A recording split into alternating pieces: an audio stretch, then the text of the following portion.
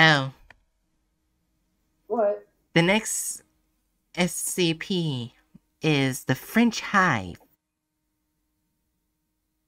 which, yep, it's another B SCP.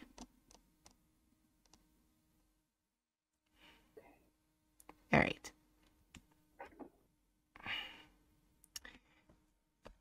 Item SCP-1702.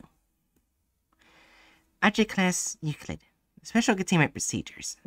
SCP-1702 is concealed in a sealed, repurposed hangar at Humanoid Containment Site 06-3, which has been fitted in reinforced concrete honeycomb structures. 1702 is to be provided 600 kilograms of food and mineral supplements daily via automated delivery systems consisting of material as outlined in document 1702-6. Experimentation with 1702 requires prior permission from at least 2 Level 3 senior researchers, and direct contact with 1702-1 may only be performed with direct oversight from Site Command. Personnel entering 1702's containment area must wear lightly colored reinforced biohazard suits with full rebreathing equipment and must be quarantined for a maximum of 6 hours after exiting the area. In case of aggression from 1702, or at the discretion of operational oversight, 1702's containment area is to be flooded with smoke, and all personnel must proceed directly to the nearest exit. Personnel that fail to report to an exit are effectively unrecoverable and will be declared killed in action. Description: SCP-1702 is a species of apian humanoids consisting of a hive with a single fertile queen and several hundred sterile workers. 1702 specimens have an appearance analogous to normal humans, with a notable exception of several prominent apian structures, including antennae extending from their heads and chitinous skin along their backs and limbs. 1702 also have similar internal physiology, with the notable addition of a compound stomach with a chamber capable of processing organic material and raw minerals into a substance resembling human bone that can be regurgitated and used in hive construction and repairs. SCP-1702-1 is the queen, a large, fertile female approximately 2.1 meters in length, and the only member of 1702 capable of reproduction, typically laying up to 30 eggs per day. Highly intelligent, 1702-1 is capable of communicating with personnel in a previously unknown dialect of French, and has proven highly cooperative, as well as being the source of most of our knowledge regarding 1702's behavior in hive mechanics.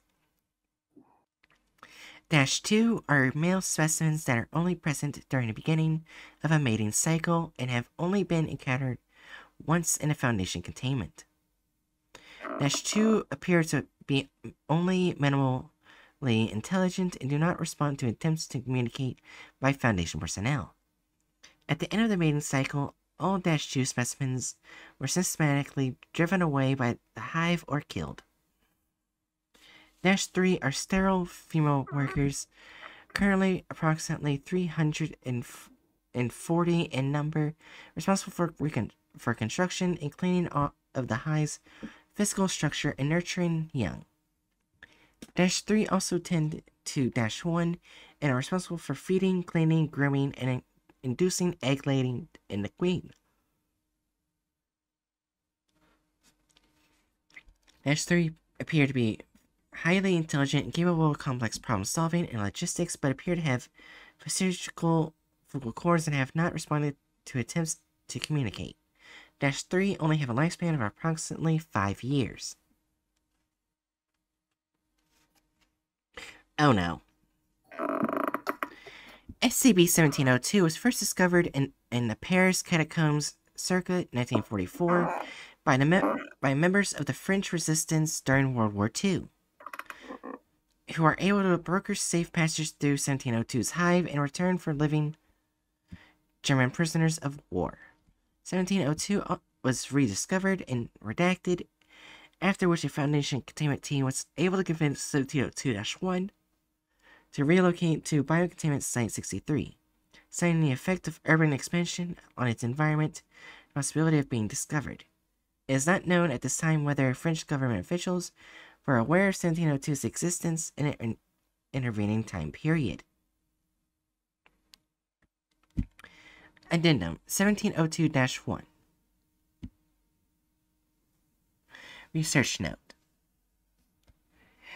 SCP-1702-1 has proven a challenge to communicate with. Aside from its unusual dialect, it also has a constant state of incoherence and delirium consistent with intoxication, which I suspect to be a side effect of the pheromones that it is constantly exposed to.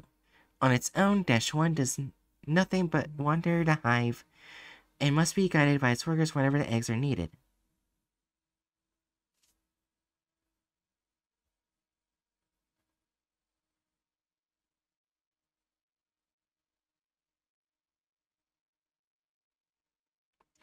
Despite these issues, 1702-1 has nonetheless been a valuable resource and provided important insight into itself and its hive. I also believe that it may consider me to be a friend at this stage, and I may be able to leverage that trust. Dr. M. Colette, Senior Researcher.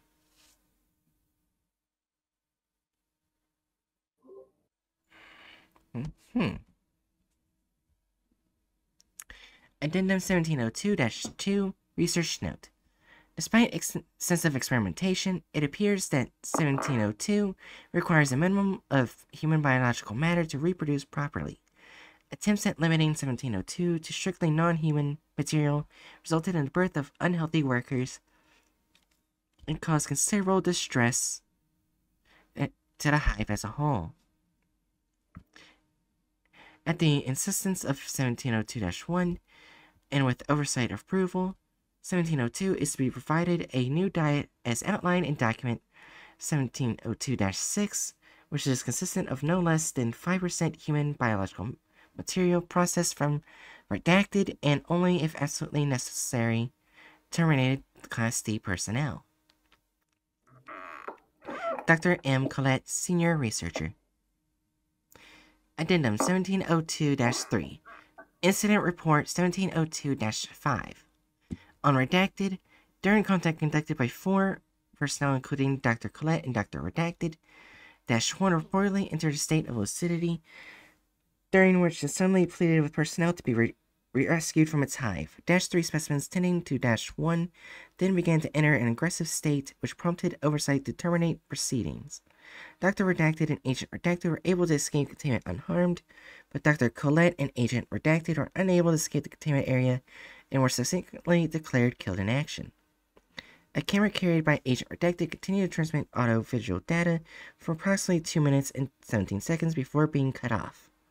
Footage records showing -1 apparently being attacked and torn apart by -3 specimens while screaming in pain.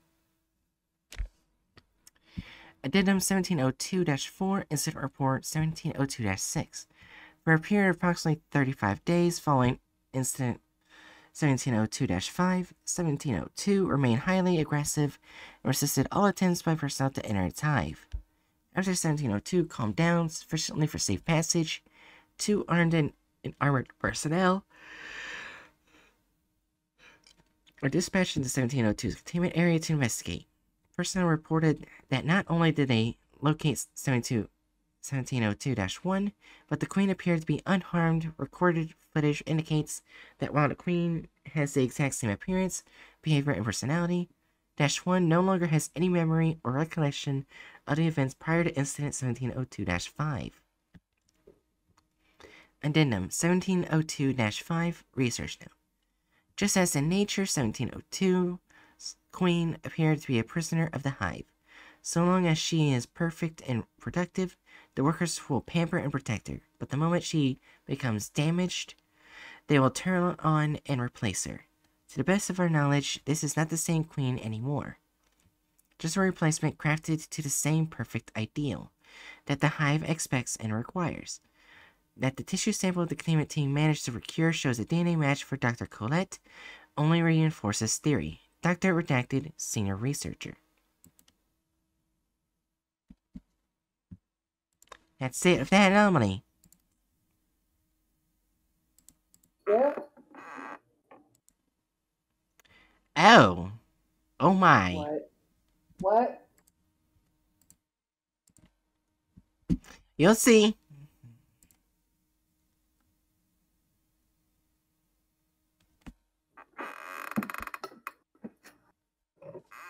What?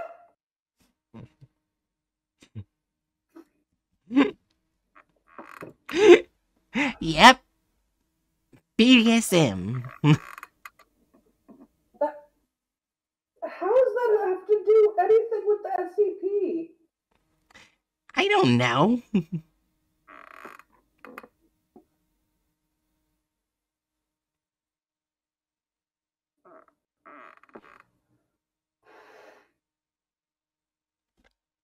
So 4.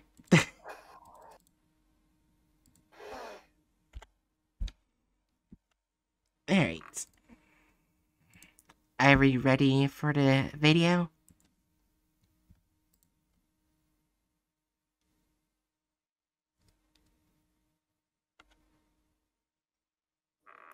Yeah. Alright, then let's do this. In 3. Wait, hold on. Volume. In 3, 2, 1. The passageways and damp walls were enough to make even the most avid adventurer claustrophobic. The stories and history of the catacombs of Paris were not common knowledge. Nonetheless, Chen and Klaus did know they were hundreds of years old, and were initially built to bury the dead bodies, filling the streets of Paris above. Are you sure about what you saw? Oui, monsieur. It's just a little further. It's literally made out of bones. Yeah. All the walls are bones. Yeah.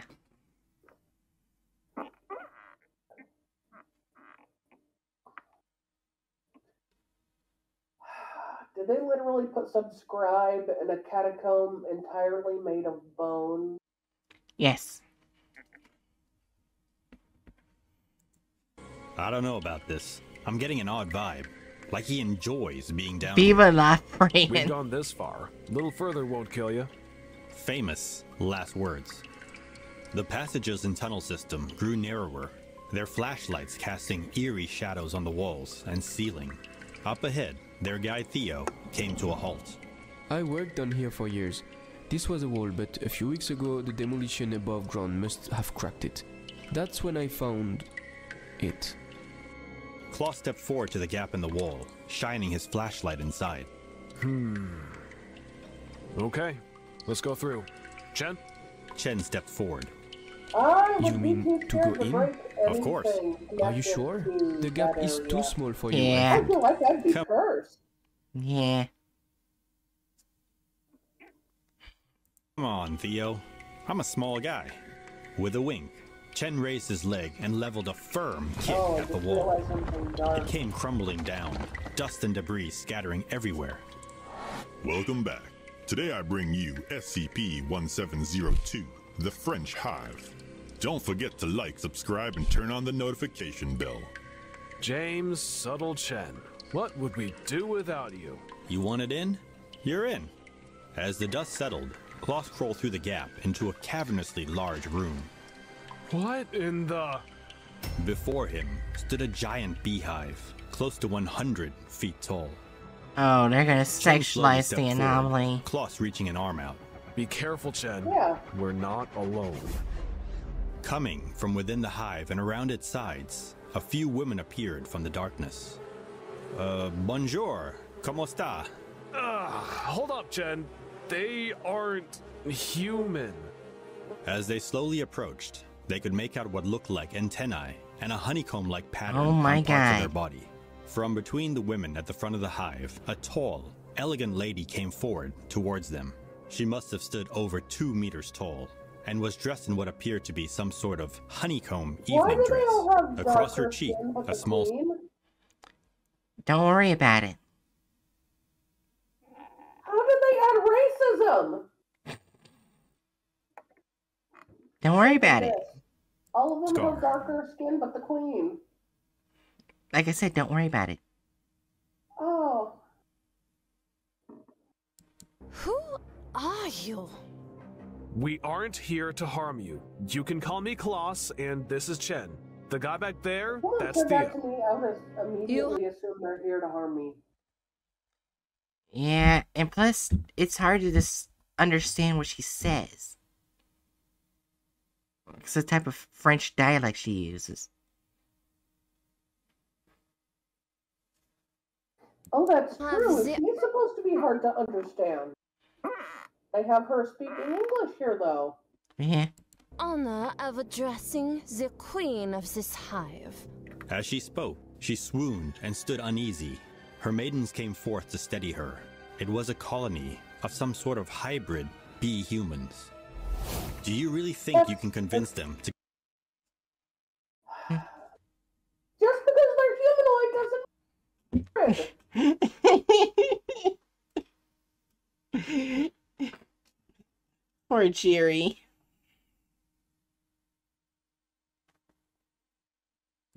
to come back with us? I mean, they've probably been down there for ages. Maybe even before the catacombs. They've already agreed. What? How? The hive is right under the site of the demolitions. One way or another, that hive will be destroyed soon. Our protection is their best Are they option. literally lying about how they got the hive Thank you for too? coming with us. Yep. I know it can't be easy to leave your home. Home? The colony can always build another. Also, What's they removed Dr. important is the Collette pure- from this, didn't they? Yep. So far. Jenny, you must stay strong. She swooned again as her maidens helped her to a seat. Klaus walked back to his seat. But Why they did she keep always having her appear swoon? intoxicated? I don't know. He had more questions than answers for the time being. The initial construction of the hive had started before they had arrived. Progress was fast. It would soon be able to house the colony. The remainder of the work would be conducted by the Queen's workers. They could produce a bone-like material used to build their hive. But they needed to consume human flesh in order to do so. The majority of the hive's inhabitants were traveling by It plane. doesn't need to There be were the over flesh. 300 It of just them. needs Yeah. to be human The Queen had material. come with only a That's handful of bone. handmaidens to Why take do care you of think they her. live in the catacomb? Right. Sorry. Fine. Even as they traveled, she still had to meet her quota, 30 eggs per day. Dr. Klaus? Ah, Dr. Collette! Why does she look like a mixture of Dr. Bright and Velma from Scooby-Doo? I don't know. Interested to meet our new client? Very. Well, let's get started then. They walked to where the Queen was standing, near the new hive. Your Majesty, I'd like to introduce you to Dr. Collette. She'll be taking over Well, soon she's here. and seeing to your needs. Very nice to meet you. The Queen slurred her words. Ah, yes, and you. What a lovely brooch that is. Colette looked at Klaus.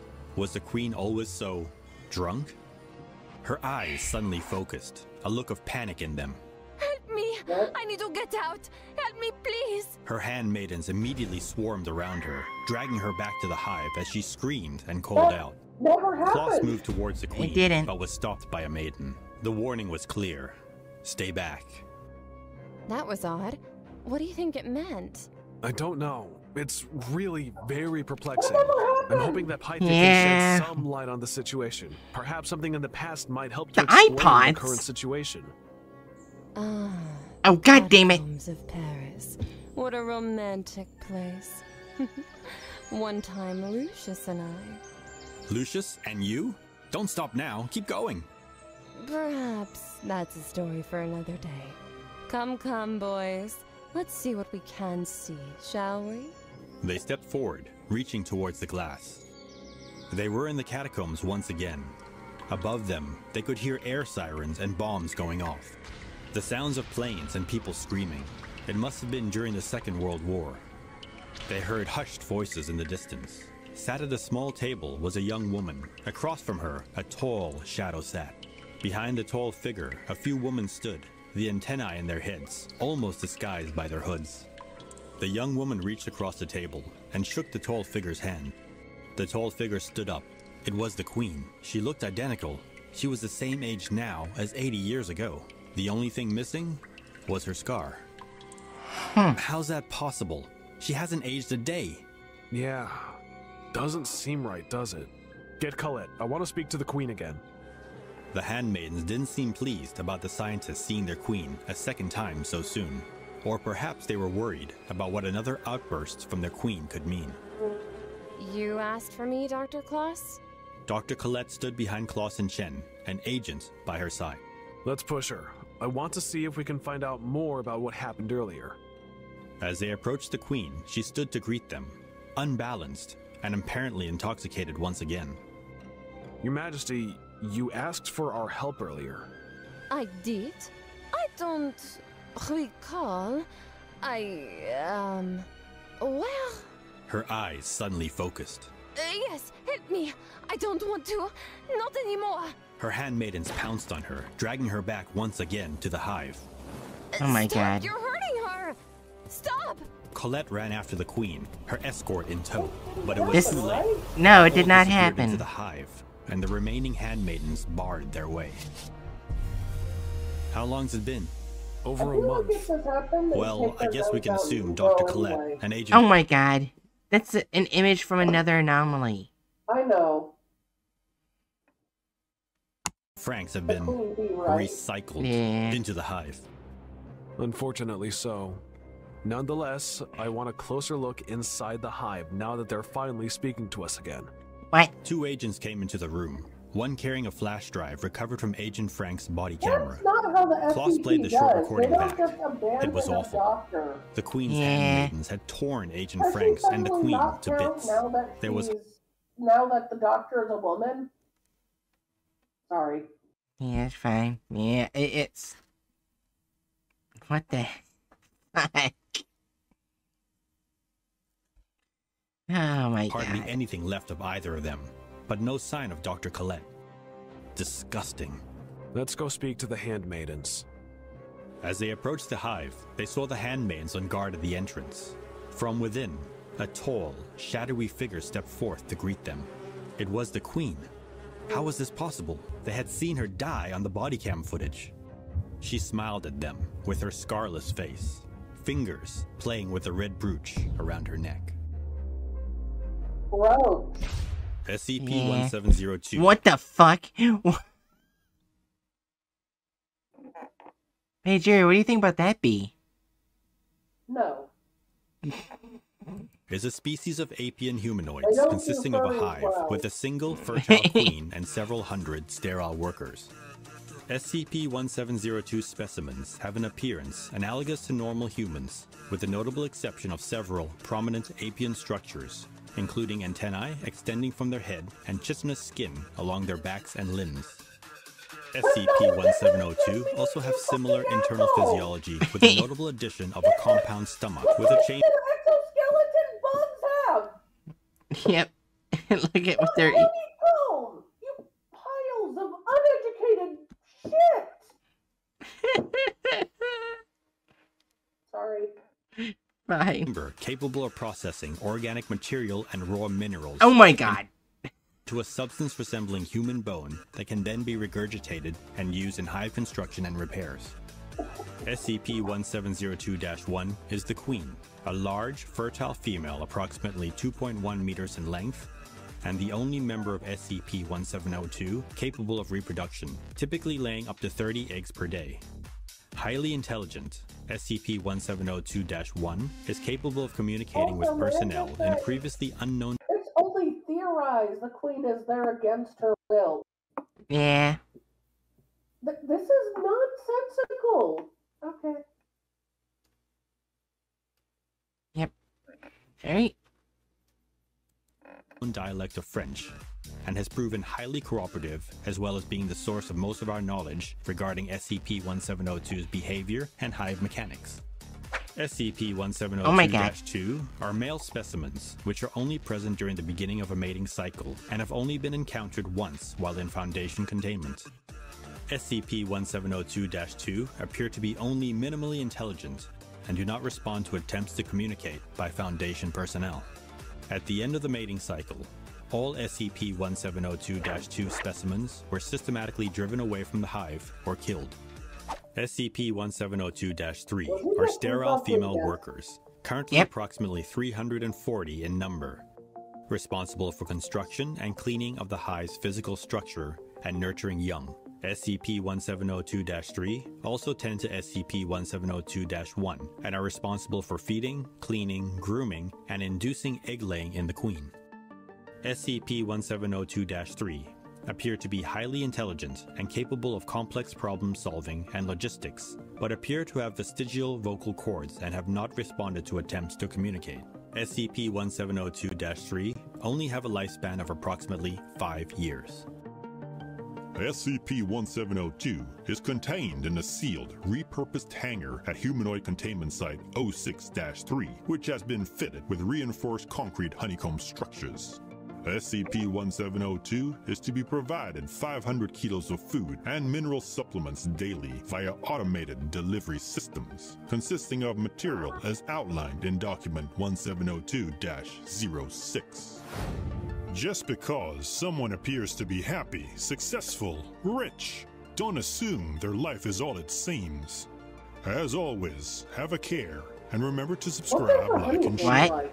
If you will. Wait, what? Until next time, farewell.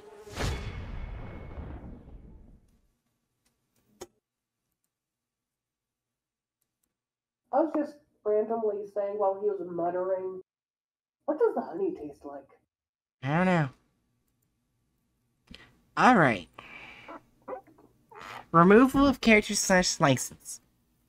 They technically didn't remove any of the... God damn it, I hate it. I'll have to give it a Z. What about you? A 0? Is that what you said? Yeah, what about you? Yeah. Added gore or violence. 4! Yeah. Very much so. They also made the characters very sexual. Yeah. 4 Dave- deviates 4. Yeah. How did they fucking pull that off? And offensiveness. 4! Yeah. Because honestly, now that I think about it, in order to fly, because bee wings aren't like as sturdy as bird wings would be on a human.